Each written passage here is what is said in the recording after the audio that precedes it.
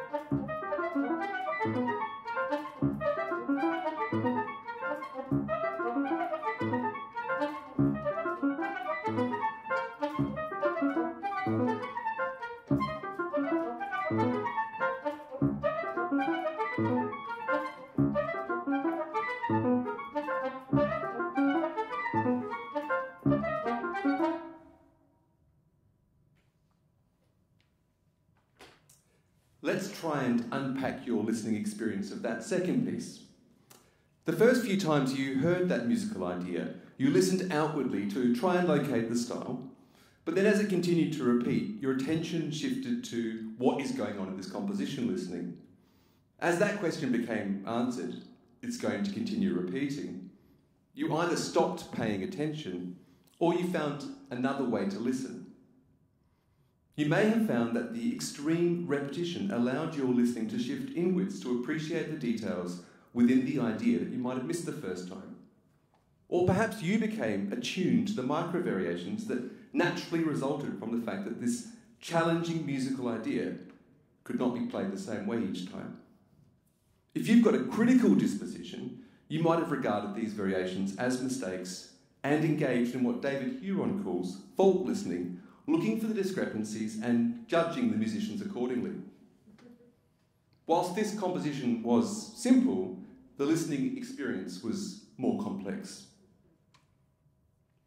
The next example considers how external factors shape listening.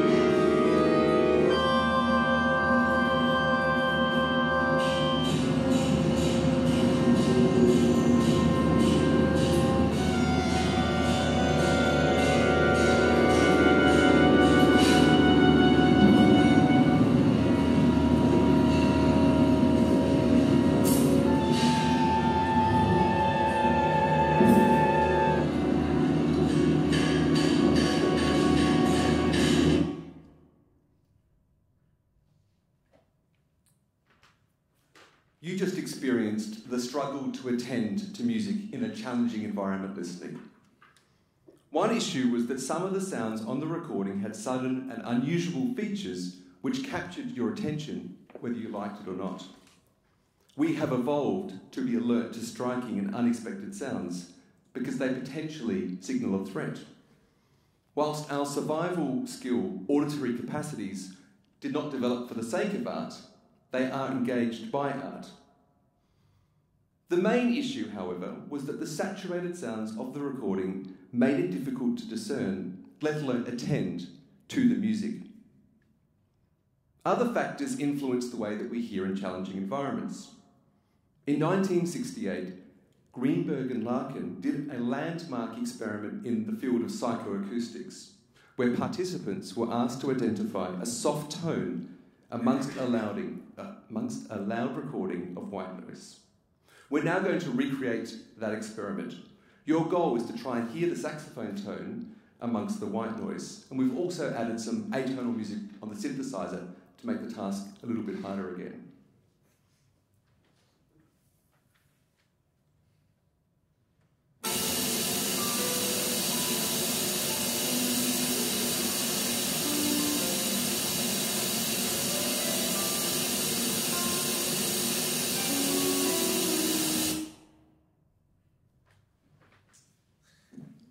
The next example is the same aside from one element. The saxophone is now going to be played prior to the example as well. According to the results of the original experiment, you should find it easier this time to identify the tone because this lead tone is going to direct your listening.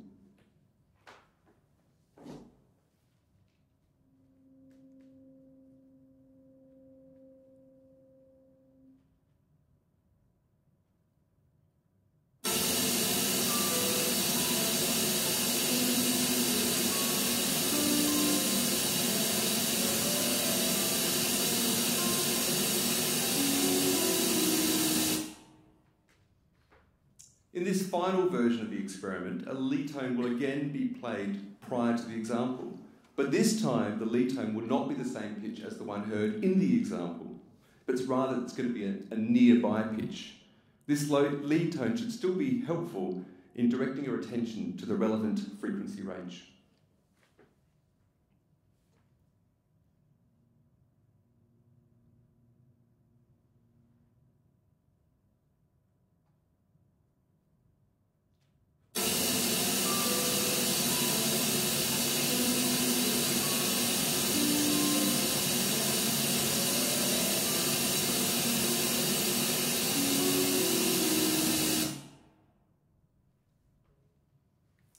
We're now going to return to the piece that you heard earlier with the recording of the construction. Let's imagine that piece was titled "Noise Pollution is a Pain in the Arse for Animals" and accompanied by the following program note. In a given habitat, non-human animals each carved out their own bandwidth to make sure that they are heard amongst the other animals. Each species evolves to establish its own acoustic territory so that its voice is not masked, in an acoustic partitioning process that is both competitive and cooperative. Noise pollution is a pain in the arse for animals is intended as provocation, as activism, illustrating how noise pollution is making communication difficult for animals. Putting the political dimension to one side, this example suggests that information that we receive from titles and program notes influences listening. If this piece had been presented to you with that note and with that title, you would have experienced it differently. Non-textual information also influences our listening, such as the appearance of the performers. Sincere-looking performers suggests sincere composition and sincere mode of listening. Intellectual-looking performers suggests intellectual composition and an intellectual mode of listening. In the piece with the construction, the recording provided an external distraction, but listeners can also be internally distracted by their own thoughts. David Huron suggests that we use the term tangential listening for when those thoughts are indirectly connected to the performance. You were experiencing tangential listening if you were thinking about the musicians' outfits. Huron proposes the term distracted listening for when the listener is paying absolutely no attention to the music and thinking about something entirely unrelated, like where you might go after the concert. Here's that piece again, without the recording of the construction. To experience distracted listening, try not to listen to the music. Try to think about something unrelated.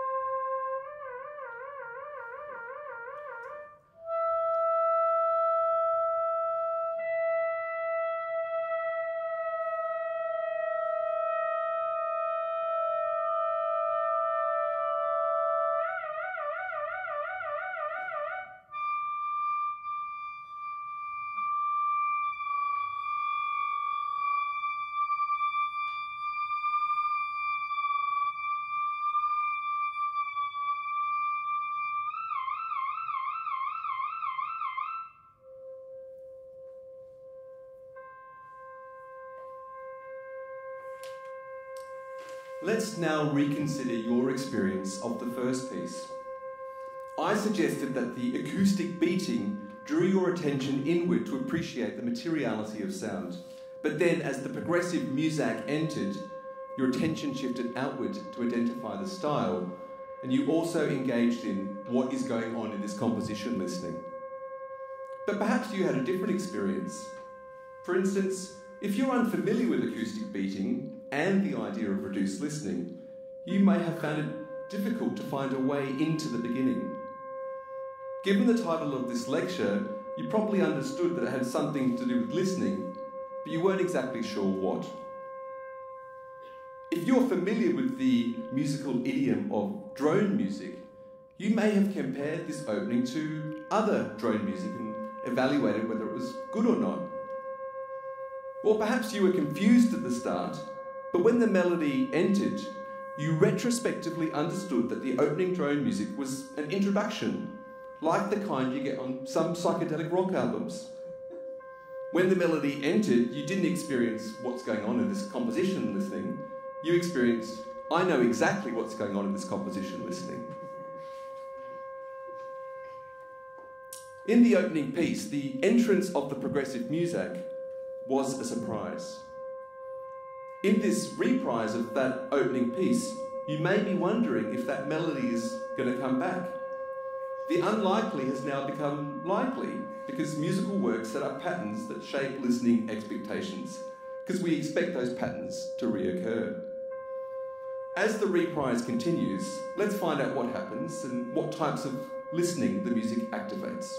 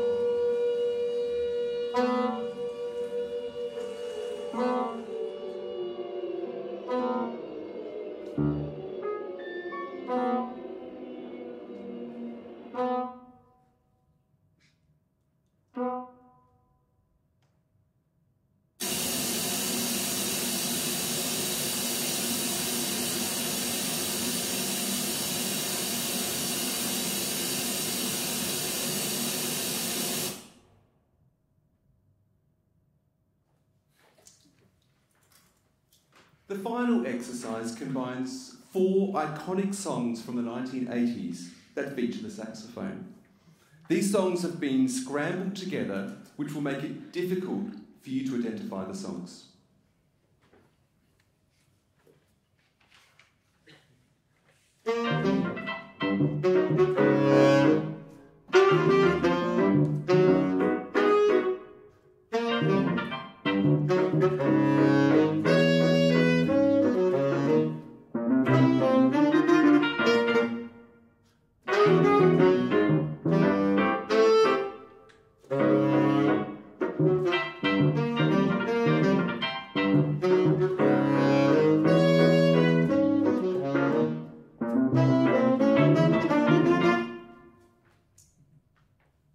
Unlikely that you were able to identify the songs from that example.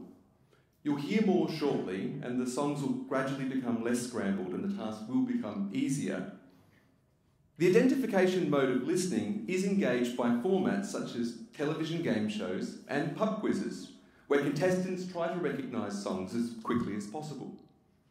We can more precisely call this competitive identification listening. This is a non-aesthetic mode of listening, as there's no interest in appreciating the sounding shape or structural features of the work.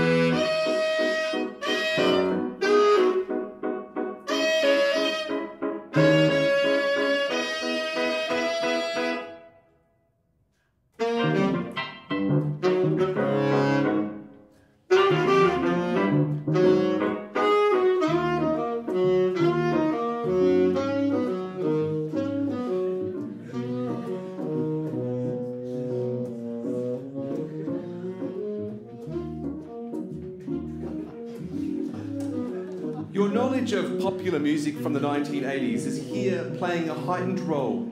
And there's an emotional dimension to this, with feelings of either frustration or triumph shaping your experience. Some of you will have recognised the iconic melodies from George Michael's Careless Whisper and Glenn Fry's The Heat Is On. But you might have struggled with the other two. Australians in the audience may have recognised the saxophone solo from In Excess's Never Tear Us Apart, because that song was played at Michael Hutchinson's funeral. And it's also been employed by Australian sporting teams and even the South Australian Tourist Bureau. The appropriation of the song in these contexts has triggered new sets of associations amongst listeners. But perhaps only fans of the saxophonist Clarence Clemens will have recognised the transcription from his solo of Bruce Springsteen's Born to Run, not least because the hillbilly-styled arrangement was a musical red herring.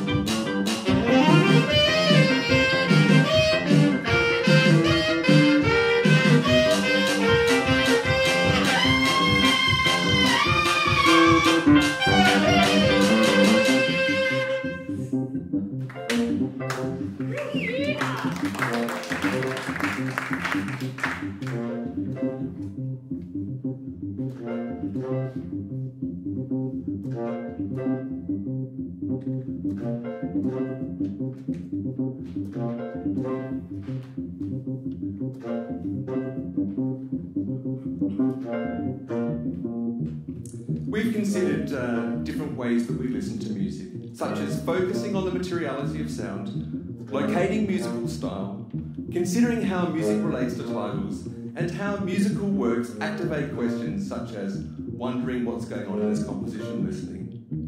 We can characterise each of these as thinking about what we are listening.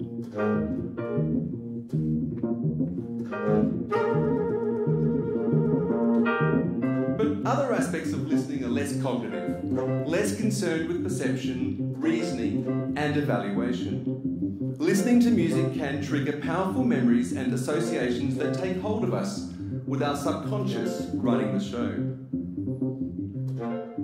It can also generate emotional responses and provoke physical reactions, such as the release of muscle tension that results from the resolution of a dissonant harmony.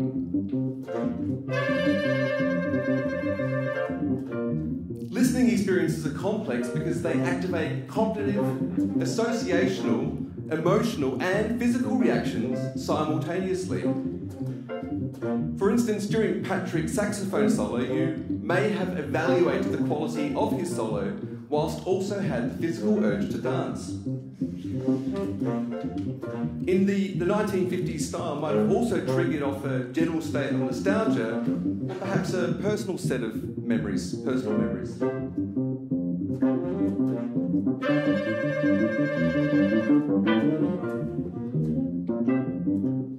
Sometimes these reactions are even in conflict with one another, such as when we evaluate a musical work negatively, but our body nonetheless feels the positive urge to tap your feet.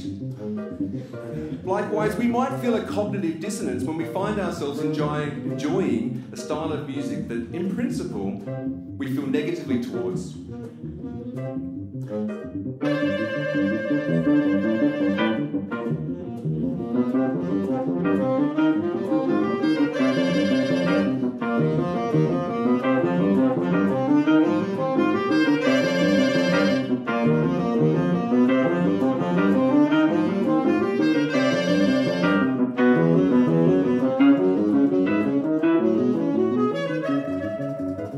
Finally, conscious act of listening, there's also hearing.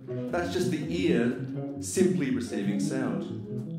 Whilst hearing might be passive and involuntary, music can still powerfully affect us, even when we're not paying attention to it. In an article about the relationship between music and shopping, Jonathan Stern suggests that within the context of an upmarket lingerie store, unobtrusive, extremely quiet classical music can confer an aristocratic and refined sensibility upon the products. And upbeat music played in the hallways of shopping malls in the middle of the afternoon can stimulate consumer spending at that sluggish moment in the day.